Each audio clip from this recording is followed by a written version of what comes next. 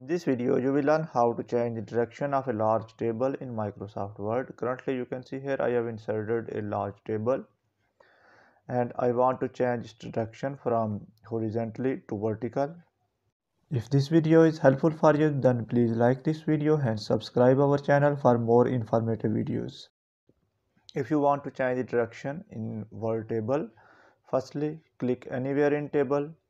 Then at the corner you will find the option of a plus sign which contains 4 arrows. If you click on this, then you can see here the whole table is selected.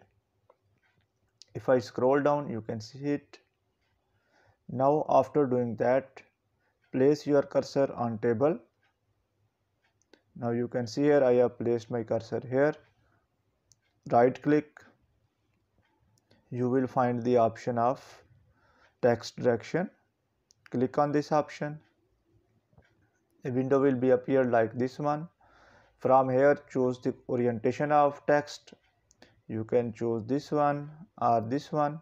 You can see the preview of selected option from this window pane. After selecting this, go to OK button, press it.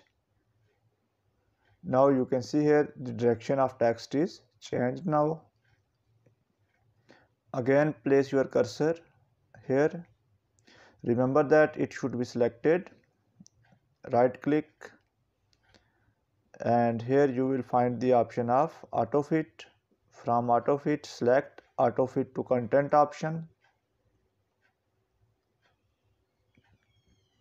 If you scroll down, it will take some time, and now you can see here the direction of the text, the table of the Microsoft Word is changed now. So you can easily change this text direction using this option, or you can change the table from horizontal to vertical. That's the end of this video. Thanks for watching this video. Goodbye.